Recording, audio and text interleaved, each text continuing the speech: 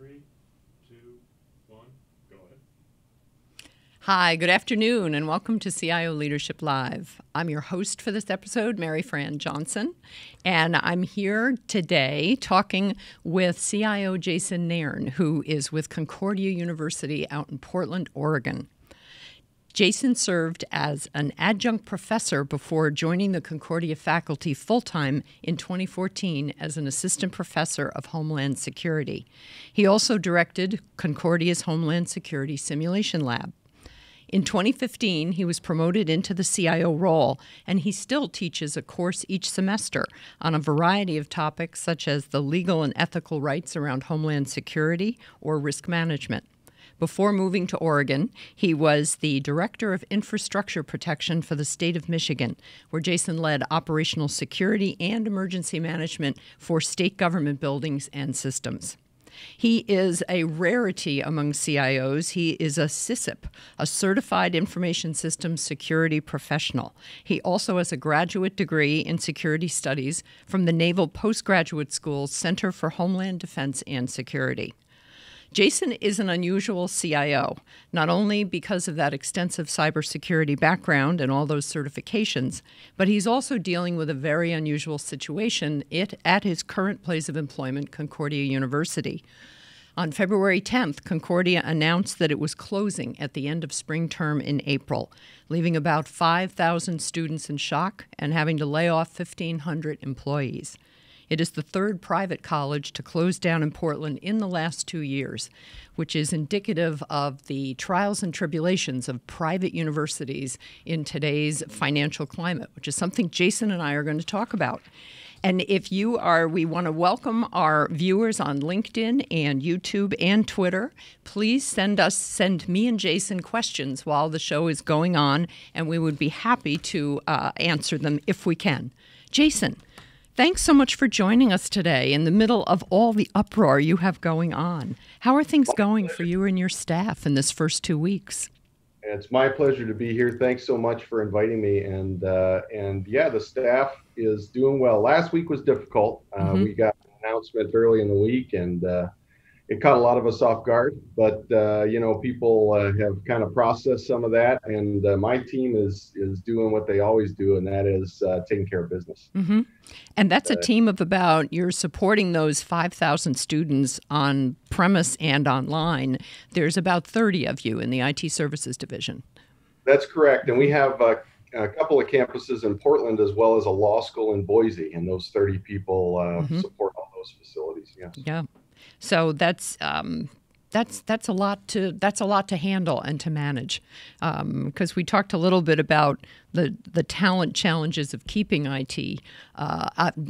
skilled IT people around, and your challenges just went up by about a factor of 10, didn't they? Sure did. Yeah, we've had a few folks leave us, and we're glad to help them move on to new opportunities, and we've always been that way. There's a fair amount of turnover in IT, and Portland is actually doing really well in the IT sector. A lot of great opportunities in Portland. So folks are moving on, and some folks, thankfully, are staying. Good. And help. We still have students, and we'll have students till midsummer, and we want to make sure that they have a seamless experience. Okay. Well, and we'll talk about that, because I know that's in the last 4 or 5 years. That's what you've spent a lot of your IT expertise on. But let's talk first about what is involved in closing down a university. What happens to all the academic and the physical assets? Well, I'm about to find out.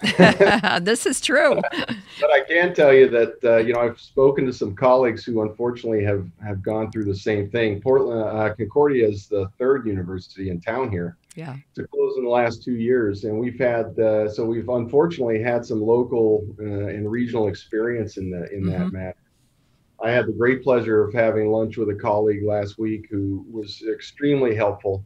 And what happens is you work with friends. Honestly, there are folks that step up and help in these situations. The network comes to the rescue, doesn't it? There will be a number of different partners that we rely on to help carry forward our data and manage our financial assets and our physical assets going forward. So there's a great deal of people that are kind of rallying around us right now as we work to go through the process. Our number one goal being supporting students, and then supporting our faculty and staff as we transition. Mm-hmm. And we're thankful for all the great help that we're receiving.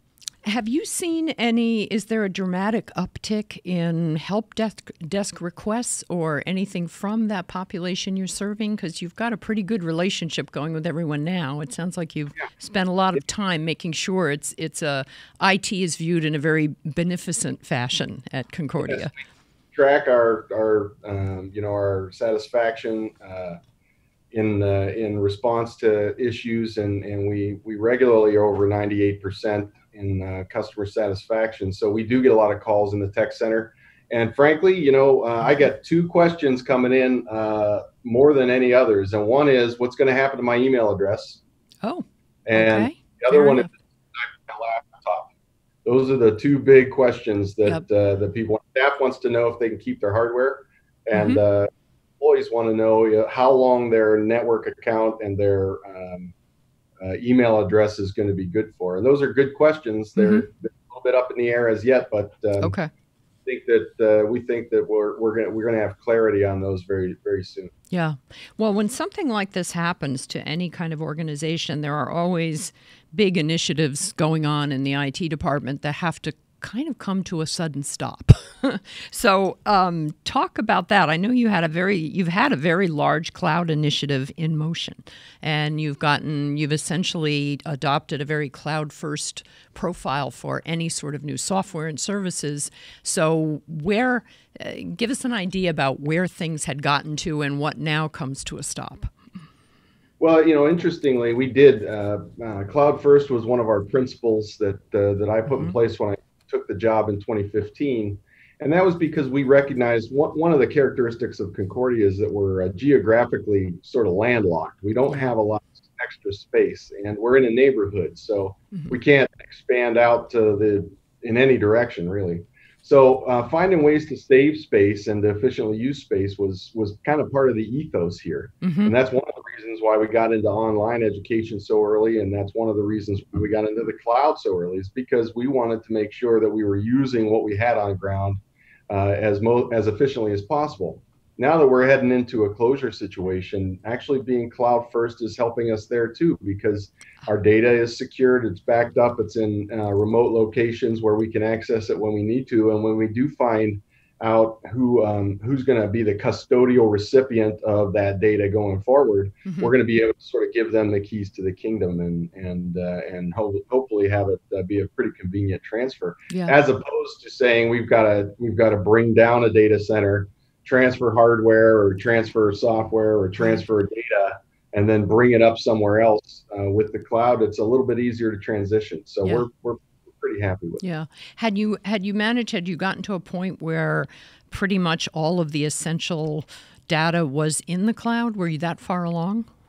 No, not quite. A great deal of it was, and certainly a lot of it was backed up in the cloud. So we have some systems on premise. We still have, for instance, network storage, which a lot of institutions now can just kind of direct their employees to use the OneDrive or another cloud-based storage solution. We still had a on-premise storage solution there, and we were migrating folks. We migrated personal drives first, and then we were looking to do some more institutional drives into the cloud. And so we were in the process and sort of had a hybrid in that area. But we were heavily virtualized, and we had a lot of cloud solutions that were working well for us. So all those partners now are coming to the table, and several of them have been extremely helpful. Yes. With sort of a plan for transitioning. Okay, excellent. Well, we already have our first question from one of our favorite regular viewers, CIO Richard Cope. He's sorry to hear the news on your closing, which is definitely a sentiment we share, but wants to know, what challenges do you have in educational higher ed IT that you might not find in other areas of business? Great question, Richard. Thanks for joining us today. And the higher ed space is highly regulated, and a lot of people don't realize just how highly regulated it is. There's a fair amount of compliance-based issues that, not every business. Now, every business has compliance issues and regulation, but when it comes to financial aid, when it comes to FERPA regulations, when it comes to even things like GDPR. And some of the newer laws that are coming out, GLBA applies, HIPAA applies. There's an extreme amount of compliance-related data issues associated with higher ed that probably a lot of people don't think about. And all of those we have to pay attention to, both in the operation of the business normally as well as in the closure process, because we have to protect that data, especially student data, from unlawful disclosure. And we've had a few incidents over the years, and there's a lot of work that goes into making sure that we can not only handle a pre-crisis situation with all those compliance issues and data, but also that we can respond to any issues that arise. And it's surprisingly, the folks in the IT business here are surprisingly knowledgeable, and you're going to find that they're gonna be able to apply that knowledge in a number of different sectors outside of education, because education has a lot of these characteristics. Yes. Well, yes, and that's when you said you're a highly regulated industry, I think of that as like gas and oil companies. You don't immediately think that higher ed is going to be that, but I suppose it's almost the equivalent of being a healthcare organization. You've got all kinds of private information. It absolutely is, and it took me years, honestly, years to understand financial aid regulation. that alone is, and the reporting requirements. I've not been personally involved in an industry that has the rigid reporting requirements that education does. That's interesting, because you come out of a very security and homeland security kind of background. So I would have thought this would be a piece of cake. Yeah, well, I might have thought that too when I took the job. I found out otherwise. And frankly, one of the reasons I was hired was because I had that security background, and the leadership, to their credit, recognized that we needed to take some steps in that regard to move the ball forward for the institution and reduce risk. And one of the first things I did, one of the first meetings I had was with the Board of Regents Risk Management Subcommittee, because they wanted to know. They said, "We've been waiting to see some action on this. We want to know what you're doing." Oh, and so interesting. Right into the fire. Yeah. Well, and that's great, because actually our next question from our online audience was asking about how you approach security and cybersecurity, and I know we're going to talk about that quite a bit. In fact, one of my first questions for you when we got on the phone last week, I had looked at your background and I said, so much security. What are you doing, the CIO of a higher ed institution? But they they recruited you right out of the classroom, didn't they? Yes, and it kind of started out. They said, "Hey, we have a question," and they came with a question, and then they said, "Hey, we're going to hire a CIO. Would you look over this position description and see if it has everything that you think it should have in a CIO?" And then I gave some comments, and then they said, "Hey, can you just do that? Job." So it was kind of an evolution, but yeah, and right into it, the security was helpful. Having that. So it was kind of, can you just add that to your teaching load? Being the CIO. Exactly what they did. Yeah, they turned some of my teaching credits into CIO credits. Yeah. Okay, excellent. Well, before we get much more in depth on the cybersecurity stuff, because I know we have a lot to say on that. Let's do that. I always like to go up to that 30,000-foot view and look at the disruption going on in your industry. And we talked about higher ed, and you mentioned the largest change happening in higher ed is actually the number of students that are engaged with it. Yeah, there are extreme forces at work in the higher ed market right now. It's one of these industries that really having a transition around just the way the world is now. And one of those is that the birth rate has declined somewhat since the baby boomers went to school, and Gen X and millennials just aren't having children at the same rate. So there's fewer students to compete for. Yeah. And then there's an online landscape where a student can basically go anywhere they want to take courses. and they're willing to maybe try one thing and then move to a different thing before they find kind of what they're happy with. And so all of these pressures are really taking the traditional educational model and making it a little obsolete. And so the question becomes, if you're not a heavily funded, well-endowed university, then how are you going to compete in that landscape? And private universities, especially small privates that are tuition based, are really struggling to kind of figure out the magic formula. Yeah, and some are doing that well, and there are some that are doing that well, and some are not. And I think it's really interesting to watch the business right now. It's a lot of change. Yes. Well, you said that too, that having a fairly robust economy over the last year or two has also been a problem for universities. And that surprised me. I guess I wasn't thinking in terms of that. Why is that a problem? Well, because people aren't going back to school. They're in the workforce. I saw an article last week that said something like there was a record number of people who were happy with their personal lives. The survey that was done was never over 90% before. And now it's over 90% of people are happy with their personal lives, and that's because they have a good job that pays well. In a lot of cases, not every case, but there's folks out there who are in the professional world who are doing the things that they want to do and making money at it. And so those folks aren't that interested in going back for a master's or a doctoral degree, because the economic landscape allows them to be successful with what they have. And I think that's great in a lot of ways. But for universities, it's tough to find those people that do want to go back and then recruit them to your facility. Right. Well, I know you're in process working on your doctoral degree. Yeah, I'm just about finished. I defend on March 12th. So I'll be terrific. A doctor in a few weeks if all goes well. And you'll be a doctor of what? I have a doctor of education. Okay. And higher ed administration. Oh, excellent. Are you going to make all your friends address you as Dr. Jason from now on? My children especially. Dr. Dad. Dr. Dad. Let me see. One of the things that you mentioned, and I thought it might be interesting to talk about, especially because we're getting questions on security. But back to 2014, when you were a faculty member, you were essentially running the world's largest homeland security simulator.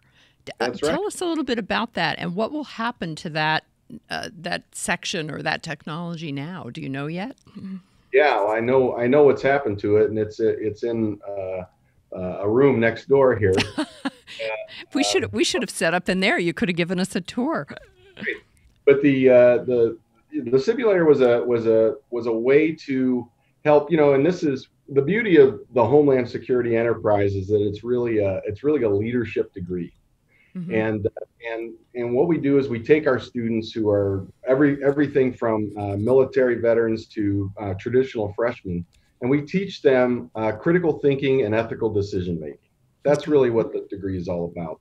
And what the simulator does is it allows us to take a student that has never been in a leadership role before and put them into a situation where they can make leadership decisions. When you join the fire department, you don't get to be chief overnight. You've got to do all the different positions, and that's similar in emergency management. You don't get to be incident commander without doing various positions. And what we were able to do with the simulator is tell students, okay, you're the chief now, and here's your scene. And the simulator had a 26-foot parabolic screen, and they would actually physically stand in the center of it and direct a response to whatever crisis was the crisis of the day in the simulation lab.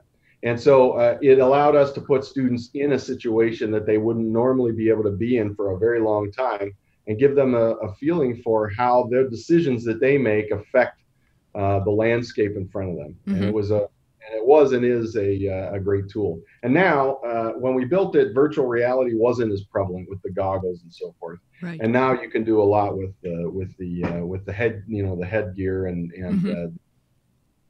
the virtual reality setup. So we do have some of that as well going. Great. One of the questions that I wanted to get to also was about, we've mentioned risk management a few times and all of your cybersecurity background.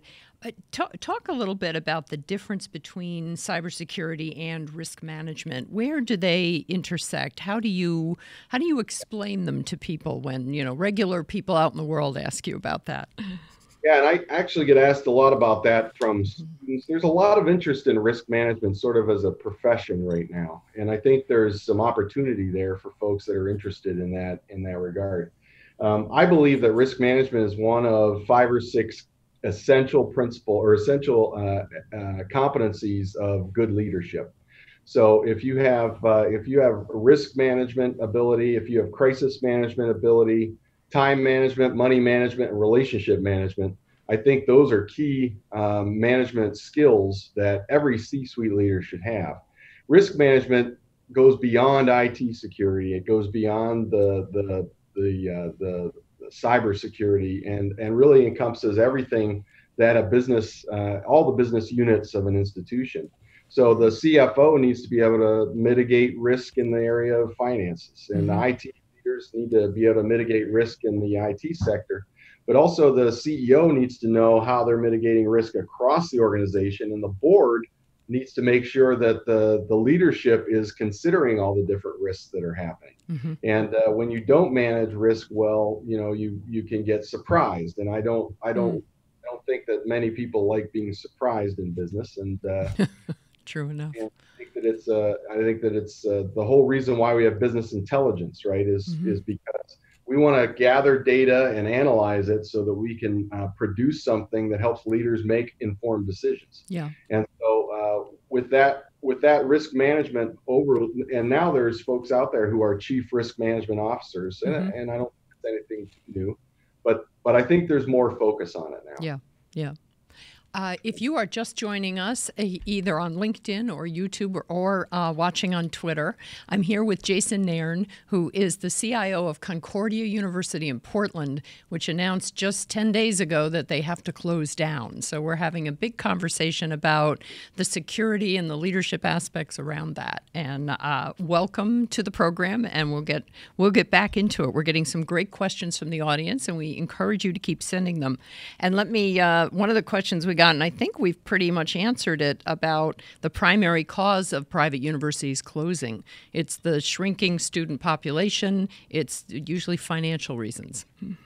Yeah, I think there's a lot of causes. I don't think that it would be easier for us on this end of things to be able to point to something and say, well, there's what we could do differently, right? Or that's what's causing it. And it's not the case. We had great partnerships, we had great collaboration, we had lots of great programs, but in the end, there are a number of forces that are acting on the private university right now that are very difficult to overcome. And I think as time goes on and we get into the weeks and months ahead, I think there'll be maybe more clarity on what our particular causes were, but I think that right now it's a host of factors.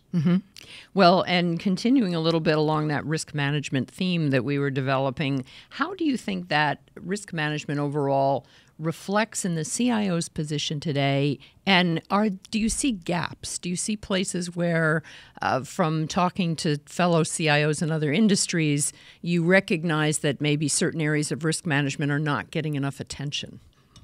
Yeah, absolutely. And a lot of it has to do with resources. There's only so much you can do. One of the things we teach in our risk management class, which is called risk assessment and analysis, is where to apply resources most effectively in order to gain the greatest return on your investment. So we look at a systems approach, and we say across whatever system you're trying to mitigate risk in, where are the points in which you can actually apply resources and then have it affect the entire system in a beneficial way? And that's kind of one of the basic tools that you use, because you can't mitigate risk across the entire profile. And the CIO can't do that either. So CIO has to sort of weigh, I have risk in the area of GDPR. That's one example that CIOs considered in the past couple of years. Mm-hmm. If I think about my exposure in the GDPR landscape, it's a European law, but I do have customers in Europe, or I do have a presence in Europe. What are the things that I need to do to address that risk versus I have exposure in American legislation as well, whether it's GLBA or HIPAA or PCI compliance, payment card industry standards.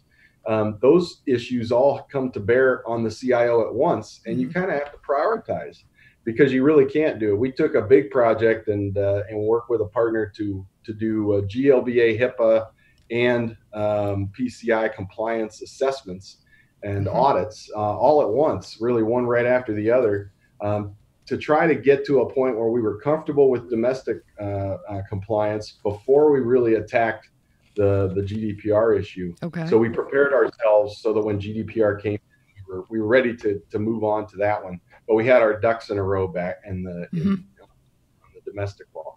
Well, and I think you mentioned to me that you're planning to give a talk soon, and the title of it is "We Climb the Compliance Mountain." That's right. Yeah, it's gonna be about that project, about looking at PCI, GLBA, and HIPAA as key issues for IT professionals, and then where you go from there as far as addressing things like GDPR or CCPA, the new California privacy law that is now affecting a lot of for-profit and right. The one of the things you mentioned, and I was fascinated with them, were your 12 principles that you developed on how to run IT. This is something you developed as you got into the CIO job. This is And to be honest, I looked at other principles from other institutions. There's a lot of institutions that develop sort of a principled approach to IT, and I thought it was a great. And I had a colleague who shared theirs, and so I borrowed from a lot of different places. It's certainly not something that I invented, but it is something that I'm proud of because we follow them. So and the way that it helps, especially the employees, is when I have probably the greatest principal engineer in the business. He's awesome. And when he would make a decision about where to put servers, he knew our principle was cloud first. He knew that that's what I was interested in promoting. Right. And so he would, he didn't waste time looking at data center, adding racks or, or getting hardware in our data center. He knew that cloud was where he needed to look. And so those kind of principles help guide the ship a little bit, and it helps the crew understand these are the things that when we make these decisions that come to bear on the decision-making process, and it sort of makes it a little more efficient as far as making recommendations to me and my recommendations to leadership. If everybody, including my bosses, know that's our principle. Right. Well, and I thought that was a really good one, and it sounded like one that a lot of CIOs are probably following now. Among your 12 principles were things promoting open standards, establishing service level standards, addressing compliance, systems and solutions that are agile and nimble and flexible. How do you judge that agile, nimble, and flexible? That's hard, isn't it? Yeah, I knew you were going to ask me that. And that's on there for a particular reason, and that is because sometimes folks feel like IT is a barrier, to change and adaptation. And we wanted to come out with a principle that said we are not here to create barriers. We're here to enable the business units. We understand that the business is moving at an extremely high speed all the time, and we don't want to be the no IT group. We want to be the maybe we got to do it a little differently, but not the no. And so we wanted to come out and we wanted to establish, expectations early that we were there to help you make changes if changes were what was best for the business. Yeah. And that's really where that principle comes from, is to try to avoid that. And, it's something that I try to engender in the employees too. And the folks here have been great about that. The guy sitting outside the door right now, making sure the noise is down, is one of those guys. He's just out there helping people to meet their goals. And that's what IT is all about. I really like that philosophy. And I think because you didn't want to be the department of no, you wanted to be the department of let's talk about that a little further. Or at the very least, no, but, Yeah. Or no, and here's a solution to it. Well, among them, while we're still kind of in that area about talking about risk management, one of the questions from our audience was, what should be on the checklist of risk management for a CIO? What are the couple top few items you would imagine being on there? I know the audience comes up with better questions than I do. Yeah, they do, and that's a good one. That's tough. That's a long checklist, Yes. Right now, I can give you a snapshot of right now what sort of keeps me up at night, and that is, when we came out with this announcement last Monday, we had a meeting, and one of the first things I said was, folks, we're going to be a potential target. We're going to have an announcement out there in the media, and there are bad actors out there that are kind of interested in trying to exploit that. So we had to do some messaging around trying to get folks to understand that if you see an email that asks you to do something, or it seems like, double check and make sure that those things are legitimate requests, because there are folks out there that will take advantage of not just this situation, but any situation, including, the holidays or anything like that, to try to get a leg up or a tentacle into the network and cause a disruption. Yeah. Another thing is, the propagation of ransomware right now at large in the world is a concern, and the ransomware is getting more and more virile. I think it's reaching deeper into organizations. It's causing more disruption, and I think CIOs need to be aware of that. And then this idea, not security based, but this idea of being the CIO that works towards change and understands the velocity at which business moves now. That is a key issue. If you're not managing change, then you're not managing risk. We're probably going to have to put that on a placard too. That's actually a pretty good saying. Copyright. We had one question that we had was also kind of specific. It was about whether you're using project management methodologies to shut down various app and business processes as you go through the closure. Yeah. Is this just essentially another thing to project manage?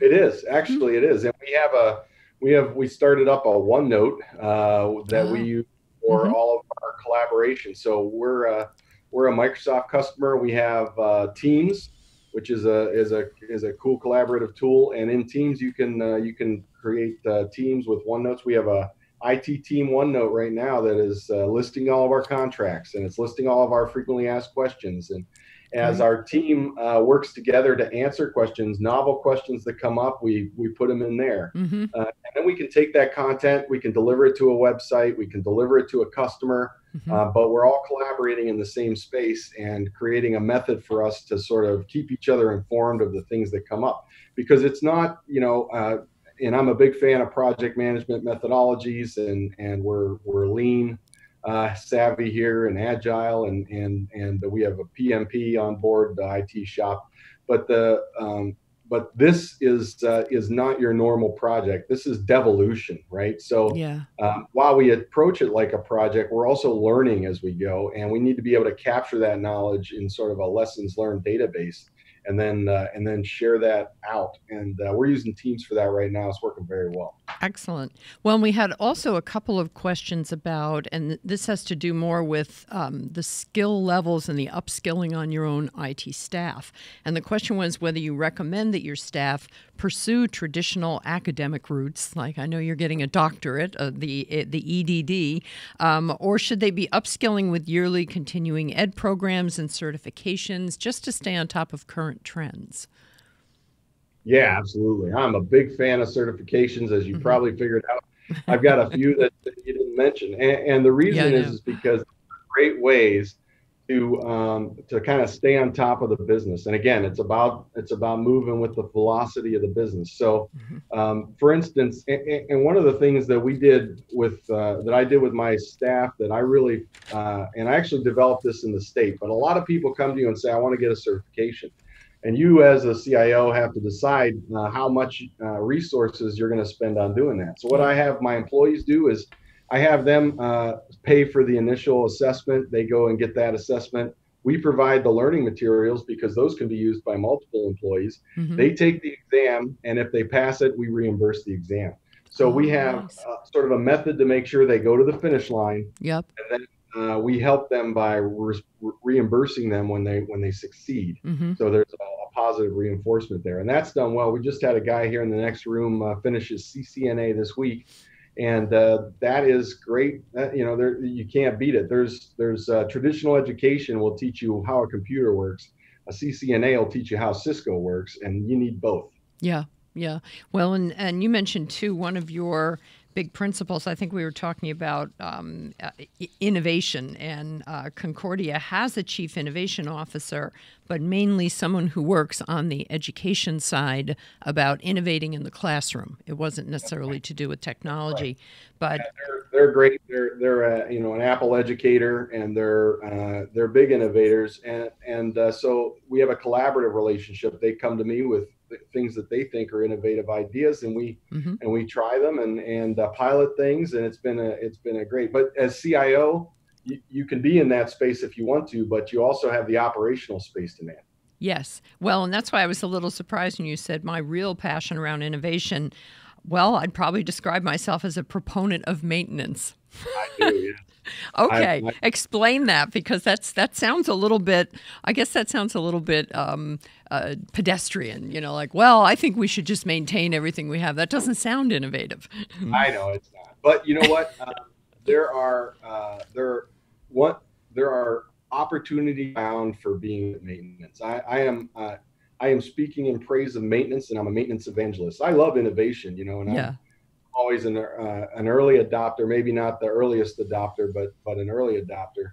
But we don't always maintain things well in IT, and this probably is in any kind of business. But not just higher ed. To my experience, in IT, we buy bright, shiny objects sometimes, and we don't use them to their fullest, right? So there are apps out there that have so much power and potential, and folks get them, and then they use 1/10 or 1/5 of the capacity or potential of that particular tool. Yeah. And I like to really invest in what we have, and that means maintaining it well, and keeping everything patched and updated and moving forward, but also training folks, helping them to get the most out of the tools, so that they're maximizing the investment in the institution. And so while I love to innovate, I also love to maintain, and I think both are really critical. And if I had to choose, I might choose maintenance, but we'll leave that for another talk. Well, and when you talk about updating and patching and all that, that's when your security roots are really showing. I'm known to be professionally skeptical in a lot of areas, but I will say that I think you need a healthy balance, and sometimes in pursuit of innovation, we neglect the things that we already have implemented. Okay, well, good. I think that's actually a really good point, and it's when you don't hear made a lot. So I think it's great that we're talking about it. Let me see. Well, our audience keeps wanting us to go back and talk about risk management. The latest question is, what elements should a CIO take into account for efficient risk management? And I guess I should start out asking you, what would you mean by efficient risk management? Yeah, that's a great question. And I'm not, I think that maintenance is a way to be efficient and to reduce risk and maintain, good segue there. Yes. Yeah. I mean, it's something we just talked about, but I think that, there's opportunities there for reducing risk when you have a well-maintained system, well-maintained architecture, well-maintained network, well-maintained applications. And things are, like I said, and I keep kind of repeating myself, but things are moving so fast that you have to pay attention to what's happening, because changes are happening constantly. Old application features are being retired, new features are being added, and you can end up having employees using something before you even know it exists. So I think efficient risk management is first good maintenance. it's second, collaboration with the other parts of the organization. So you just can't work in your IT silo, right? So when you have when you identify a risk that maybe extends to another business unit, you need to collaborate with them to address that. So that's two right there. Yep, that's a pretty good answer, because that's always the thing with questions from our live audience out there, that we don't exactly know what's going to come. And speaking of you, our audience, if you're just joining us, we're in the final lap of our conversation here with Jason Nairn, who is the CIO at Concordia University in Portland, which unfortunately is closing down in April. So we've been talking about the de-evolution of an academic environment and all the various things that are involved in that, and risk management and cybersecurity have been coming up a lot. But one of the questions, so back to you, Jason, one of the questions that I had asked you about were some of the things that you were very proud of, that you and your staff had accomplished in the last 4 or 5 years.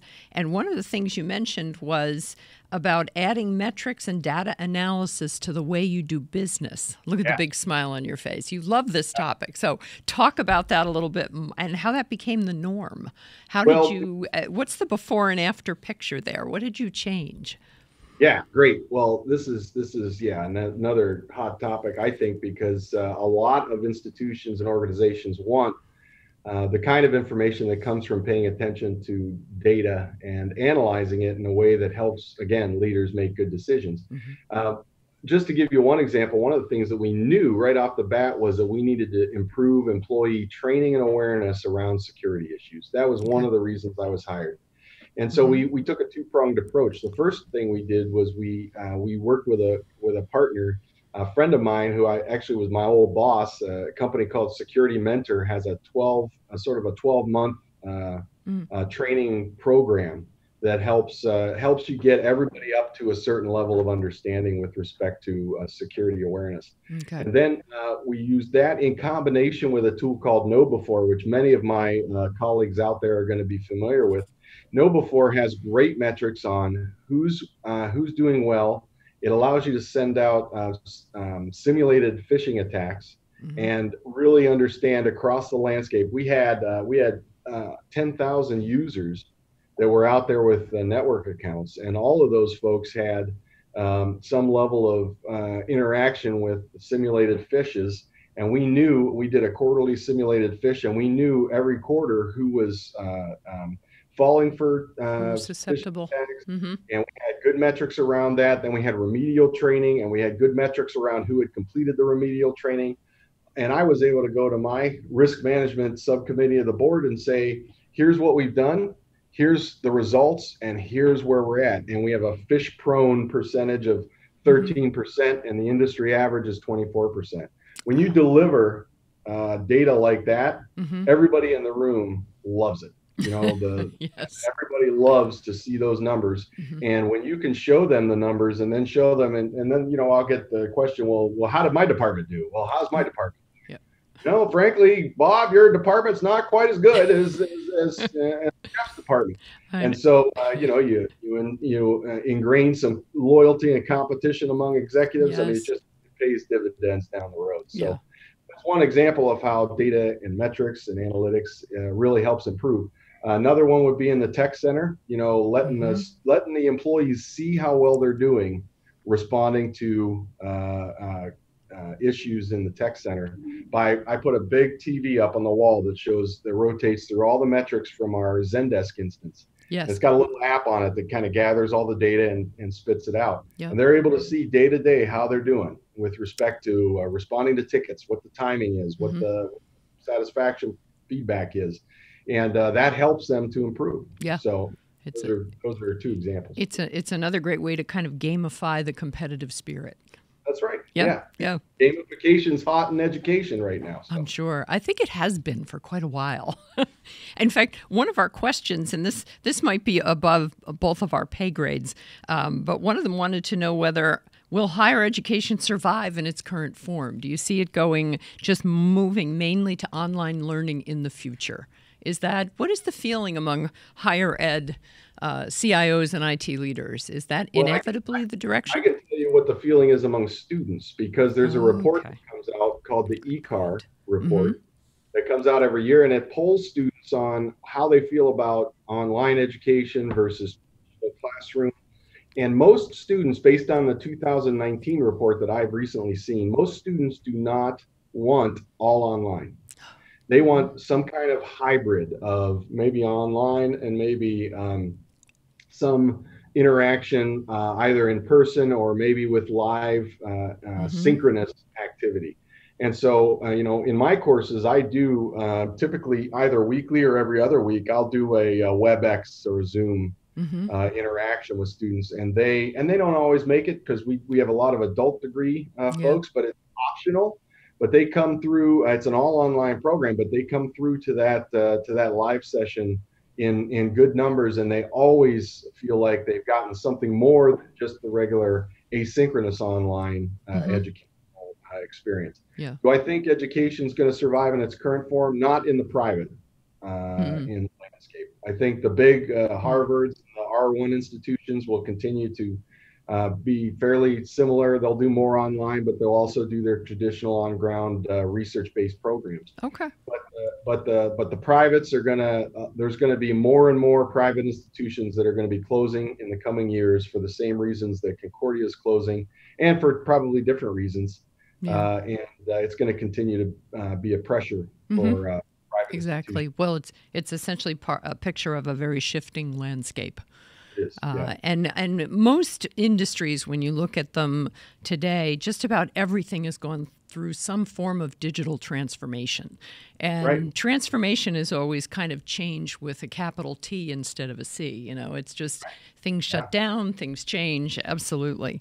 One of the things I thought, too, that was interesting when we were talking about metrics, you had a great example of how you can use metrics when others are talking in more nebulous sort of phrases. Like one of your colleagues who called and wanted to, I guess, pay less, lower service, but higher online accessibility. And how could we do that? And Right.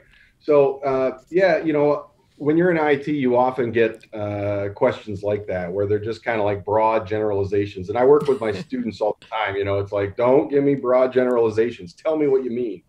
And somebody came in and said, what if we provided lower service? Well, what does lower service look like? How do you? So I have a metric that says what the current service level is, and it's 98% satisfaction. Is lower service 70% satisfaction? Are you comfortable, going on record saying that that's acceptable? We have to kind of create some measurements around things, because we can't talk in generalizations and expect folks to understand what it means and how to react to it in a way that helps the business. So sometimes with executive leaders, even for CIOs and beyond, board members, whatever it is, you kind of have to tease out what they're really trying to get to. What are you trying to accomplish with that? Give me a goal and I'll meet it, but make sure the goal's measurable. Yep. Well, and I thought that was a great answer and a comeback, too, saying like, well, we're at 97% satisfaction. What number do you want? Right. And what will that look like? Data really does make people stop and think. Yeah. And you don't want to, I'm praising data and maintenance, right? But you don't want to be all about data. You don't want to be that the Star Trek data guy, right?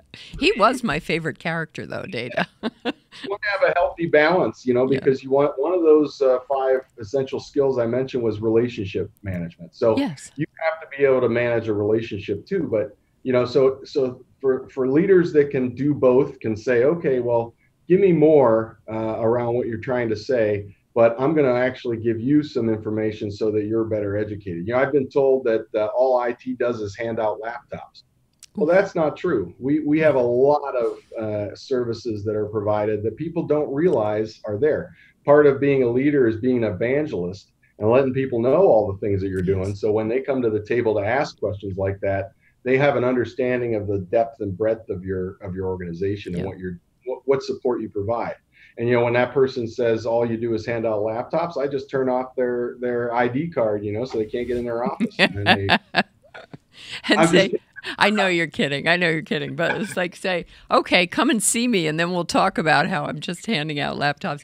No, I think Yeah, that's not a problem with that person. That's a problem with me as the leader not articulating both our mission Yep. and the amount of the services that we provide. So Yes. that was impetus for me to get that information out. Well, and I agree with you very wholeheartedly that the CIO role is as much about being an evangelist. It's about using the influence of your C-level position to make sure that everybody knows what your people are doing.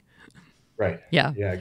Now, and this reminds me of something we talked about when you got your master's at the Center for Homeland Defense and Security.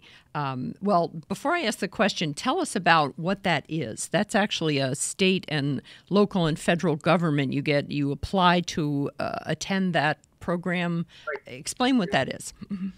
It's a great opportunity, and it's something that changed my life in a myriad of ways, because I was, it was a different academic environment than I was used to. What they do at the Center for Homeland Defense and Security at the Naval Postgraduate School is they take state and local and federal government officials, and they put them through essentially what is a course of study in a master's in security studies. Mm-hmm. And they bring some of the best minds in the country to bear on a small group, and create a learning environment that's really, in my opinion, second to none that I've been in contact with. They have a great deal of expertise in running a program that really changes the way people think and gets them outside of sort of maybe their paramilitary, or depending on their background, how they've come up through the different career paths that they are on.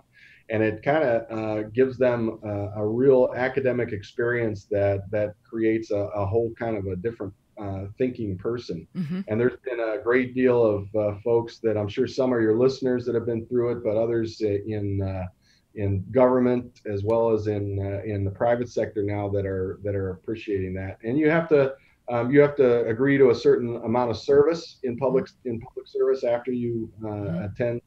And it's well worth it. And if anybody, I'd recommend it to anybody that wants to be security focused, but also have a appreciation for the world and all the different nuances. To see things through as they call them. Yeah. To see things through a leadership lens, to see all of this through that. Well, have some shorter programs too, some executive leadership programs that are just as good. If you don't need a master's, you can go for a shorter amount of time. Mm-hmm. Well, and what I especially liked when you were telling me about that was your defining moment when you learned to think more like an artist and less like an engineer. Yeah. Well, I got picked on by one of the, and the folks that have been to NPS will know who this is, but one of the main professors at the Naval Postgraduate School Center for Homeland Defense and Security sort of zeroed in on me as I think, and this was my perspective anyway, as I think someone that thought in a linear sort of an engineering fashion. That's my background. Mm-hmm. And they kind of set out, and I think for everybody in the class, not just me, but it affected me personally. They set out to shake that up, and to give you other perspectives. Yeah. And the way they did it was very artistic, and it's just really changed the way I approach problem solving. Okay. And because you said that that engineers tend to think there's a logic base, there's a way to fix this, there's a way to build something that will fix this, whereas artists are more likely to look at things in a more holistic fashion. Yeah, and be more perhaps more willing to work with chaos, right? Which has no rules, as you pointed out. Yeah. Sometimes things devolve into chaos, and I'm learning more about that all the time. But as you approach a chaotic situation, you kind of have to act as an artist. You have to try some and see how it goes, and then maybe pull back and sort of. And engineers don't typically, they want to build the bridge and hold it up and know how much weight is on it and all those things. Mm-hmm. But sometimes you don't have all that information. Sometimes you have to sort of come with an artistic approach to problem solving. Yeah. And that's what I learned there. And I think a lot of the folks that go through that program learn that, and they're better for it. And they're out there.